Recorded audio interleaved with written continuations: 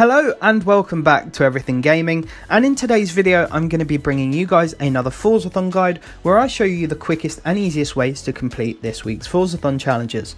Now luckily this week's one is really easy. Called a British Icon, it wants you to own and drive one of the most famous cars ever built, the 1965 Mini Cooper S. So we're going to get stuck into it. So first of all, you've got to go and pick the Mini Cooper from your garage. Now I'm sure most of you already have it, but if you don't, it'll only cost you 30,000 credits from the auto show. I've also created a tune for you. It's called Forzathon Mini and the share code is 931538485 and it's there if you need to use it. Now the first challenge here just wants you to win 2 Dirt Race Series events, which is really easy. So if you filter the map just to show that and go up to Glen Rannoch, you'll see the Glen Rannoch Trail. Now here I have, as per usual, created a nice and very quick race for you guys to complete.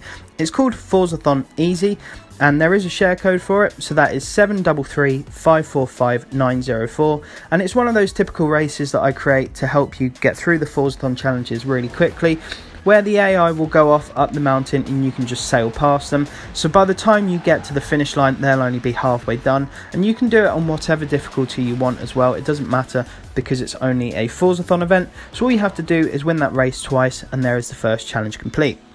Now the second challenge here is pretty much the same, except it wants you to use a road racing series event.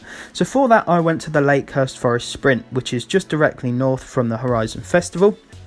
And again, it's another one of those challenges I created. So this one is called Super Quick, and it's another one where you just go straight to the finish line and the AI drive off. There is also a share code for that, which is 2086722282. And again, it really doesn't matter what difficulty you're doing it on, as long as you just sail past the AI like that and get to the finish line. And again, you don't need a tune, but it does always help make things go a bit quicker. So all you have to do is complete that race twice, and there is the third challenge complete. Now for the fourth and final challenge, it wants you to earn a total of 75,000 skill score in your 1965 Mini Cooper S. So this is a really easy one, but what I would also recommend is buying out some of the car's perks. So if you go under the cars tab and then into car mastery, you'll of course see all the perks that the car has to offer. Now picking loads of these will enable you to get a higher percentage of certain skill scores, which inevitably will make life a bit easier and make things quicker. Now to complete challenges like this, I always go over to the Greendale Airstrip, because there is loads and loads of skills you can earn over here, whether it's smashing into things or just drifting or speed skills, whatever the case may be. But this one is really easy. Now if you've only got a multiplier of 5 for instance, all you need to do to get 75,000 skill score is hit 15,000 and then of course multiplied by 5. But after I've brought all the perks out, the multiplier goes further than 5, I think it goes up to 7 or 8. And that means obviously all I need is less than 15,000. So you can see I'm already at a 6.1 times multiplier with 11,000 skill score. So I really should have just stopped there, but I kept going for an extra few seconds. But this challenge will literally take you, as you've just seen here, about 2 minutes. You wait for the skill score to rack up at the end of it all, and as long as you've got over 75k, you'll be sound.